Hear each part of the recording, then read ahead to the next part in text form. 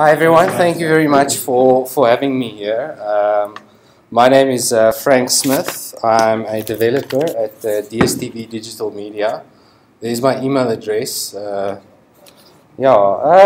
Bit more about me. I've been paid to write software for about 10 years, and I've spent at least 1 year actually doing so. I started off my career writing a lot of C#, ASP.NET. I then made the transition to writing more and more Java when I started at DSTV. And I'm fairly new to the world of testing. I've been writing tests for about 4 or 5 years.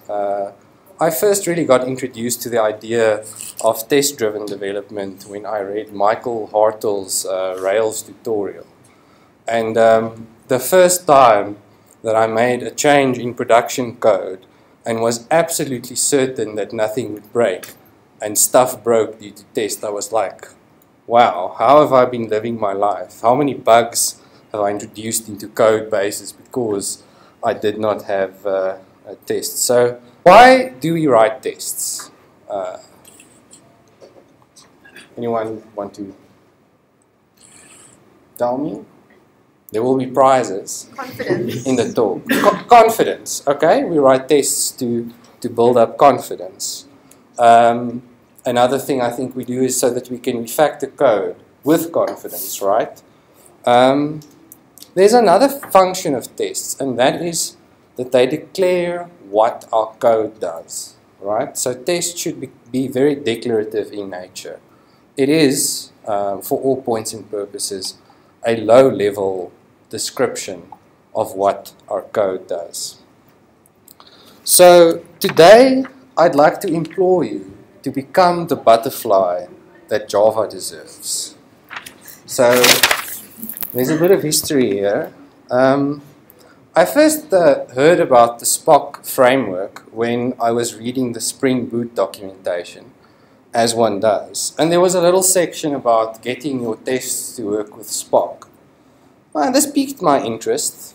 I didn't initially think anything of it, but as we wrote more and more tests at work, and I was frustrated by just representing data in a readable format,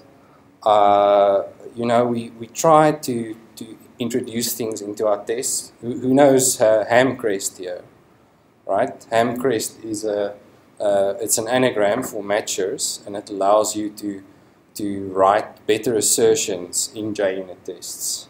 We also played with things like adding fest to some of our tests. That's funky assertions. I think it's the Google guys who wrote it, but someone else in the team used that. It was a bit later that I was watching some videos on the Spring One YouTube channel when I saw an introduction of Spock by Peter Niederwieser, the author of the Spock framework. And I really thought, hey, maybe we should give this a try. And maybe if we ever get another Greenfields project. So we got the Greenfields project, and I gave it a go, right? The first stab was rudimentary, easy peasy. And then later I thought, well, we had to do testing on something that had a very deeply nested data structure. And to set up these data structures in tests was a pain, an absolute pain.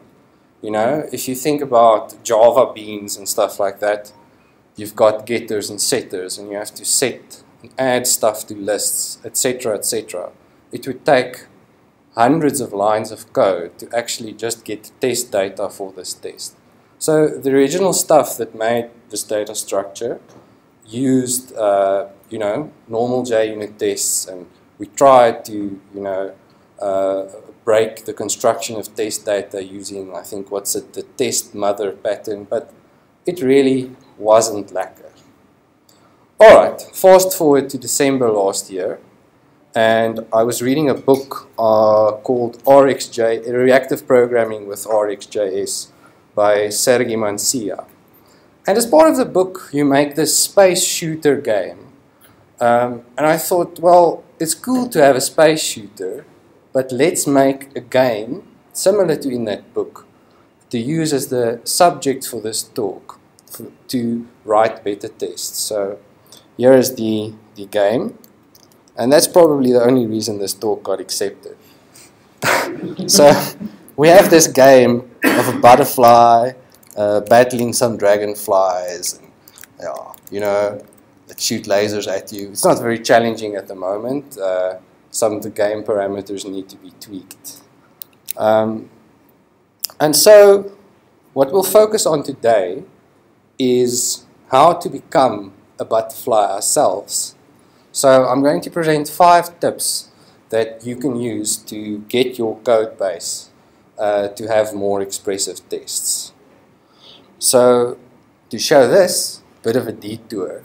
Who of you have read this book, Refactoring, Improving the Design of Existing Code by Martin Fowler? All right. Every software engineer should claim to have at least read this book. And better yet, actually read this book. So the first chapter deals with a video store that has rentals of normal movies and new releases and children's movies. It prints out statements and it gets you totals. So Uncle Bob in his web does a few episodes of The Clean Coder, and episode 3 Functions actually has a screencast where he does this refactoring. So I went on GitHub and forked his tests, F-O-R-K-E-D, and said, okay, let's see if we can introduce Groovy to that. So the first thing I did is the code was just there, so I just chose Maven as the build system. So here are the JUnit tests. Alright, so we've got a video store. We say, okay, cool. What he's done here is he's made a lot of stuff to ease testing, right? So little methods, setting up some known data, and all of these tests refer to that known data. Okay, great. This is still Java. What does this have to do with butterflies? So here's an extract of one test, right? So obviously all of these tests depend on the test data set up in some setup method. This is a very old test, but it's actually an example of pretty well written code. So how can we go and actually transform this into a Groovy test? Alright, the answer is simple. We rename the file to .groovy, and we also add some stuff for the build system. So all we need really is the ability to compile Groovy code in a test context. So if you're using Gradle, it's even easier.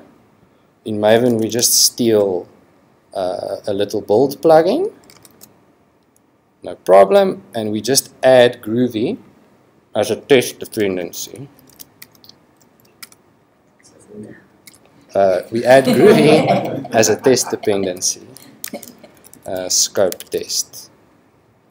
Okay, this will allow us to take an existing test and rename it. Refactor, rename file. There's not a shortcut for this because you don't do this every day. Alright, so let's look at the actual code and zoom in on one of the tests. So look here, we've got a statement, we're adding rentals. So when we look at the test, okay, I have to look outside of it to see what the statement is. We don't know whether the statement has other stuff seeded. In fact, there's a customer name that's in the statement.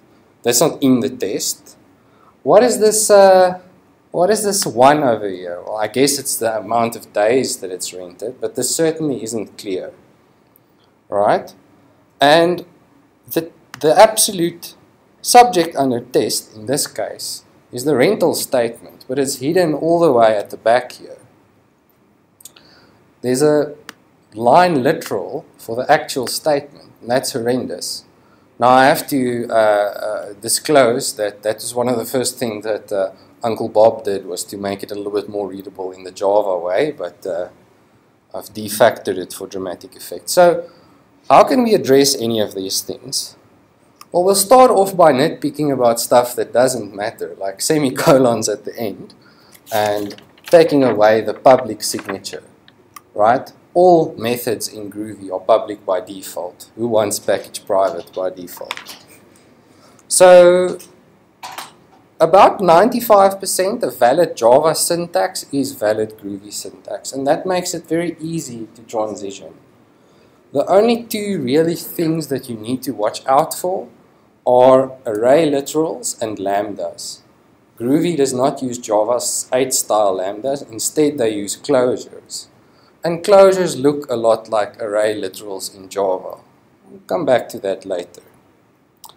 So let's start by utilizing some of the things that Groovy gives us. And one of the things we have here is a here doc, or a multi-line string. Now, okay, great. What does this buy us? Well, imagine tests that take JSON in or spit JSON out and asserting the actual JSON payload. It's quite important to actually have this payload inside the test rather than reading it from some file.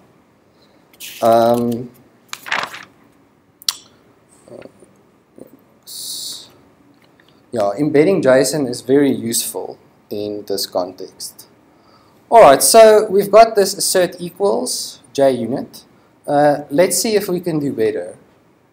So this is called a power assert. So I would like to show the power assert in action here. Oops.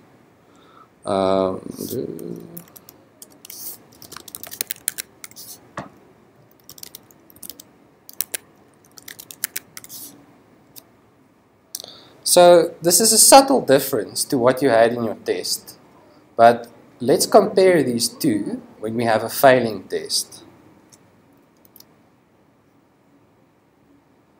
So power asserts actually started as a feature of the Spock framework and was ported back into Groovy, into the core Groovy. And power asserts really make use of Groovy's metaprogramming model to show you the exact expression that failed an assertion, and it also takes this expression and shows every part that takes part in making this expression.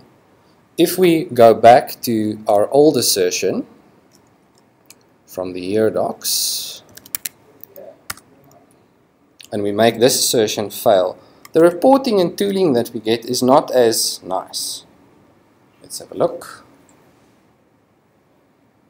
Alright, so expected 8.0 was 9.0. It's not clear why this thing is failing from just reading this, say, in a build report. It's not clear what expression is failing. Who here has used our good friend assert true?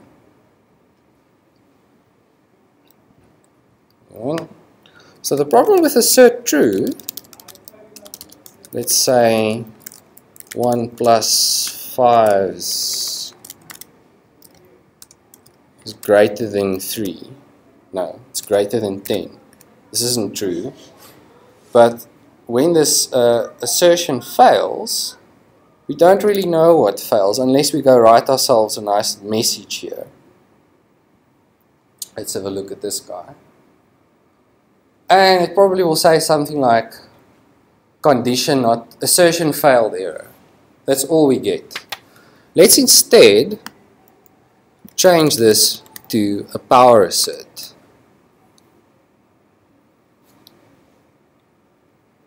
Suddenly it's much clearer what's going on. Well, I expected 1 to 6 plus 6 to be greater than 10, as one does, but it was false.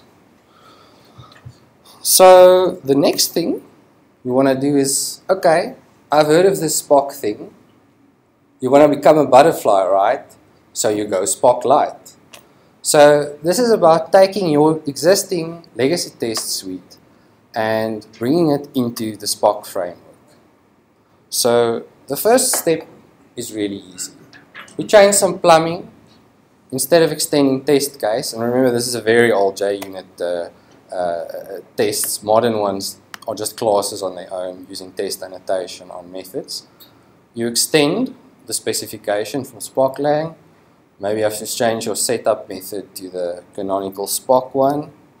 And on your test, all you do is you put a little label called expect. All right. Go to considered harmful. This is just a label. Spock uses these labels internally to set up the life cycle of a test. One other thing we get now is, and though this is a Groovy feature, we can write method names as strings.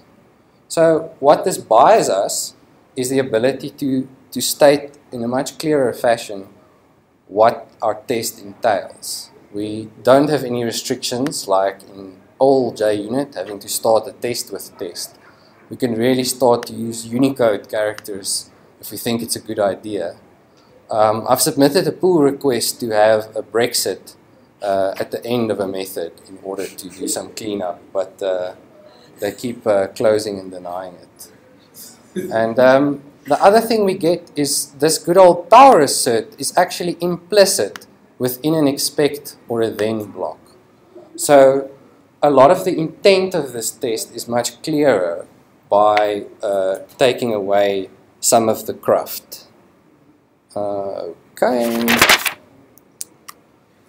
So step 3 in becoming a butterfly involves writing idiomatic Spock. So back on those Spock labels, instead of taking your existing test and having one big expect statement, we can have clear given, when, and then demarcations.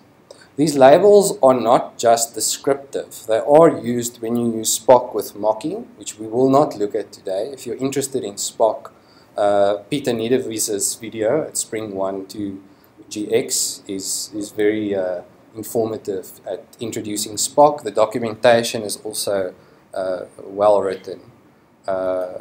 So, okay, now we've got tests given, when, then. We're starting to talk more about the problem and worry less about constructing test data in order to get what we want. So the fourth step into becoming a butterfly as the adult emerges is actually going and writing a specification by example. So when we wrote the butterfly game, we wanted to say what movement keys do to the butterfly.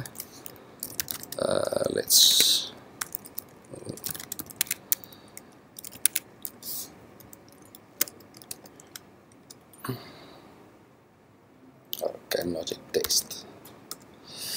So here we have, can everyone read the code fine? People at the back? Okay. So what we have here is we have some unroll annotation here. So this serves, when we run the test, to actually take the examples we give and replace them into a text template and report them as individual tests. So it's quite clear. Let me just resize here. If someone were to write some form of tooling that takes this and puts it into some specification document when you build your software, now we're cooking with gas. So this is a Spock feature of writing parameterized tests, giving examples. And this is quite useful when collaborating with some business person, especially if you've distilled your tests down to the problem domain. What else is important here? Yeah. I mean, we're still dependent on building some test data. This thing uses fluent builders to achieve what it does. Let me just show you the game at this state. It's simply just a butterfly with movement. I think if you fire, it makes lasers. These lasers don't go anywhere. It's still early days. But this also allows you to be exhaustive. No one's going to go and write 1, 2, 3, 4, 5, 6, 7, 8, 9 different tests based on the controls being pressed. But doing this allows you to be exhaustive in your test. And actually, this case in the original thing was never covered. So the implementation code could have the butterfly randomly moving when no keys are pressed, and these tests would have passed. Alright, so the fifth tip of the maturity model when you become an adult butterfly is writing your own language.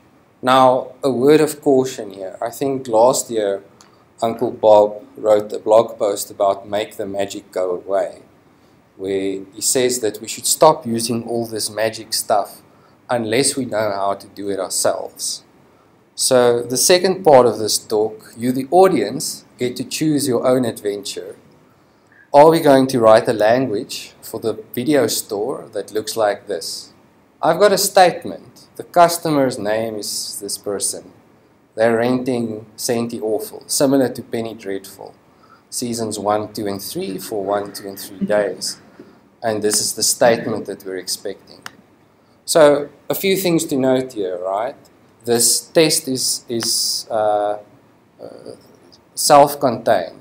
There's nothing being referenced outside of the scope of the test. And quite potentially someone who works at your amazing Betamax video store can take this test and understand what's going on. It can be used to collaborate with a business person. Alternatively, will we look at creating something like this? I've got a scene for this game with a butterfly at some place, with some lasers and a dragonfly at some position. So, by show of hands, who votes for the video store? And butterfly? Okay, and many people abstain. Okay, so we'll do the video store. We're professional software engineers. No, I'm kidding. Let's do it live.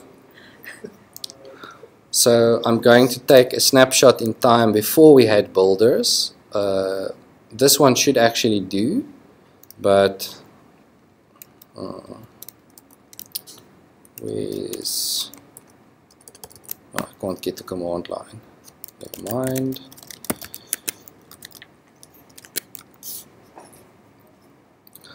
Alright, so let's see what's going on here.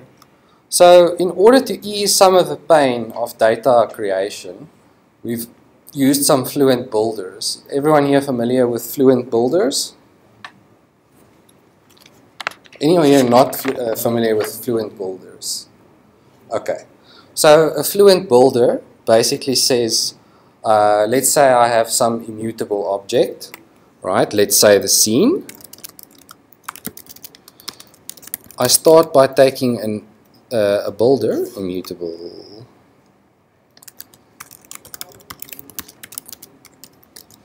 So this builder allows me to set attributes of the test data. Let's say I want the dragonflies to be an empty list.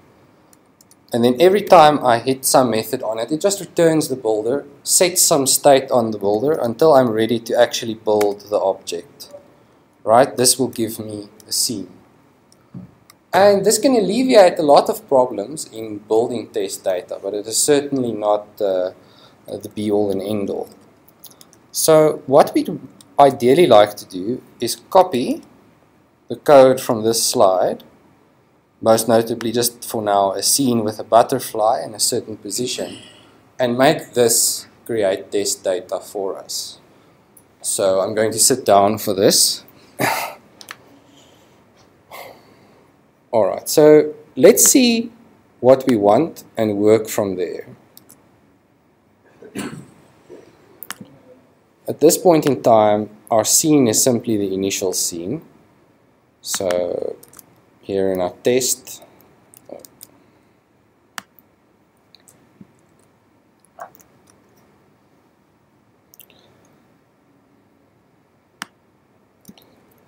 we start with what we'd like to do. So our IDE has absolutely no clue what's going on here. In fact, if we take this test data and replace our scene with the one we created in the test, at least this thing lights up because it knows there's some relationship between the two. But we don't even have a method that can return a scene for us. So let's simply go and create this method. We know that this method is supposed to return a scene from the game. And currently it returns null, so probably we're going to get a null reference exception when we pipe this through. Okay, great, all these tests fail as expected. We were testing the test. So let's fake it until we make it. Let's take this initial test data that we used to have and simply return it in our method.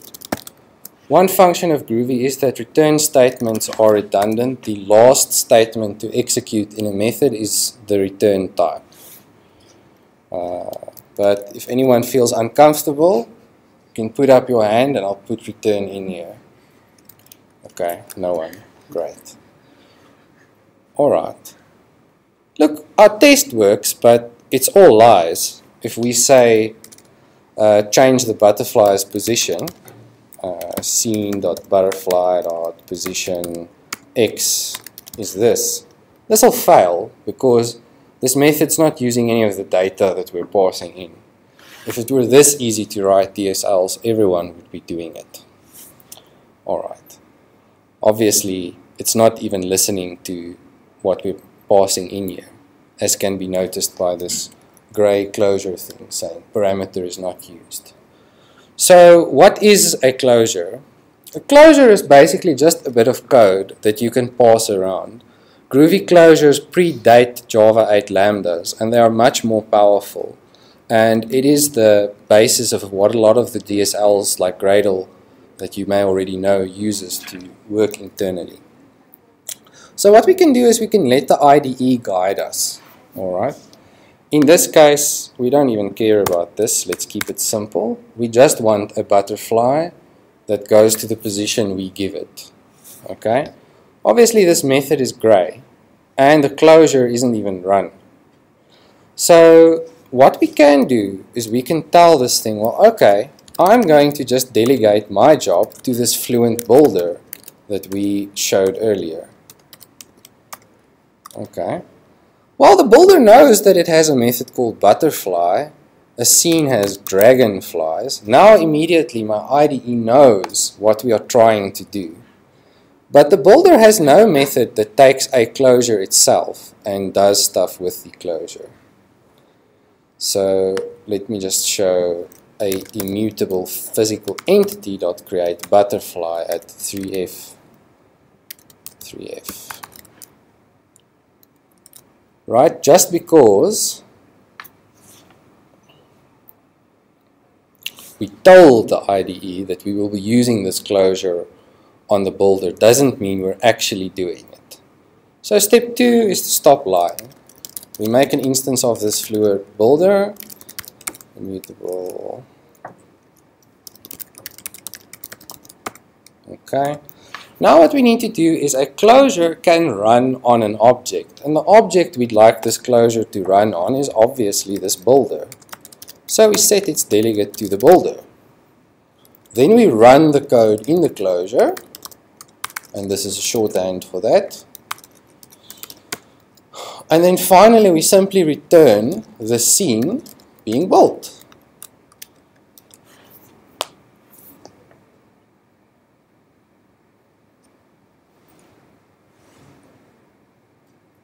And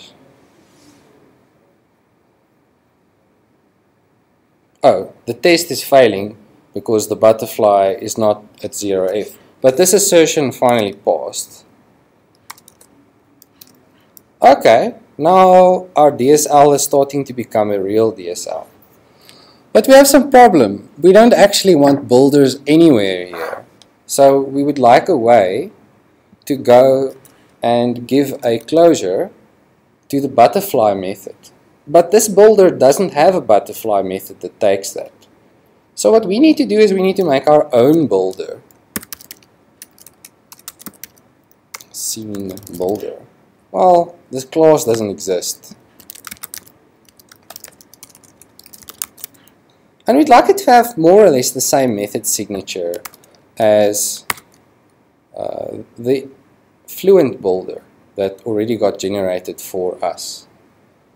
So the second thing I'd like to show you in the audience that already know Groovy is our good friend delegate. So if I have a immutable scenes builder,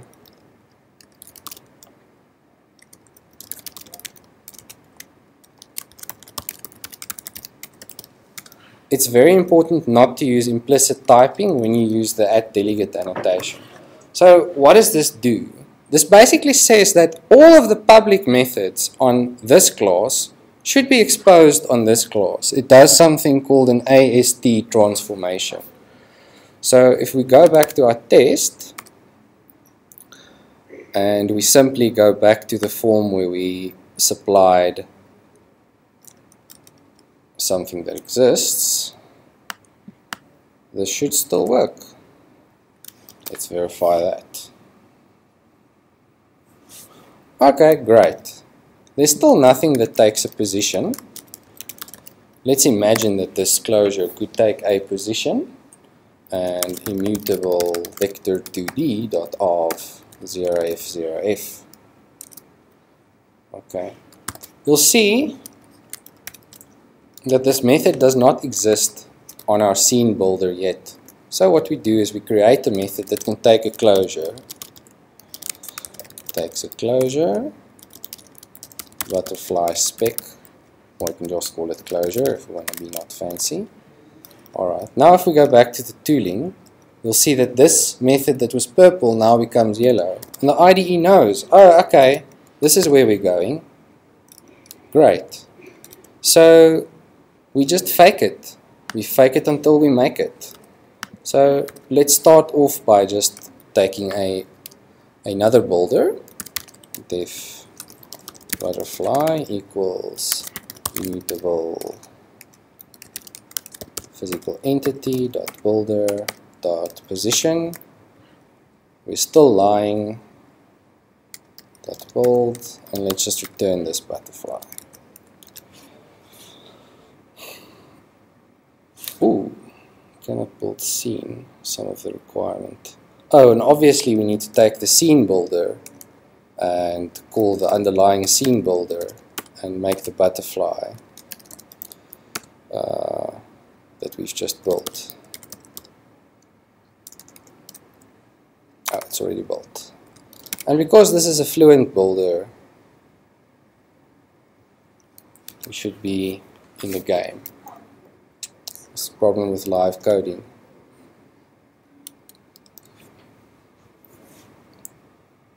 Okay, we're still in the game.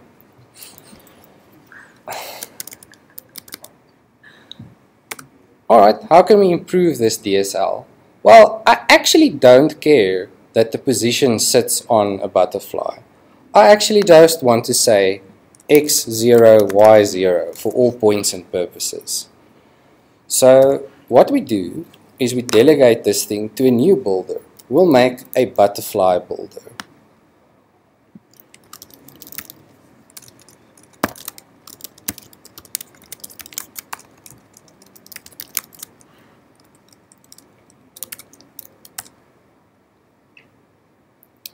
And the nice thing about the delegate annotation is you can actually have multiple delegates and have multiple classes methods fronted by yourself.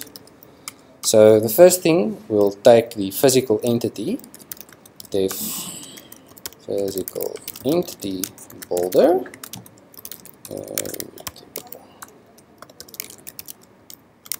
physical entity dot builder. No, sorry, we want an instance. And we have to set an explicit type. Our IDE can help us with that. And we're also going to have a position built for us.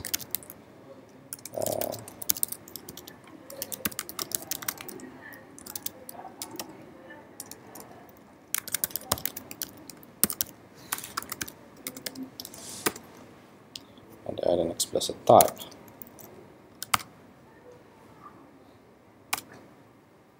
Go IDE, figure it out. Alright, in this case we want to override the build method. The first thing we'd like to do is we'd like to take our physical entities builder, set its position to the vector builders method, and then return the physical entity itself.